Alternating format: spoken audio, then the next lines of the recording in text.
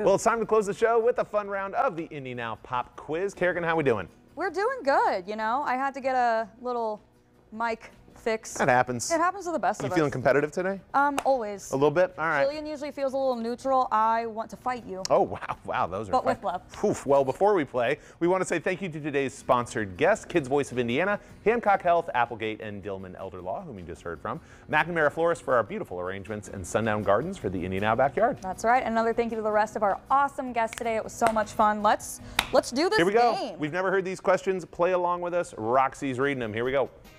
Which famous musician released the song 24K Magic in 2016? Quick. Bruno Mars. That's very good. All right. 1-0. Here we go. In what year was YouTube created? 1999, 2002, 2005, or 2007? Go.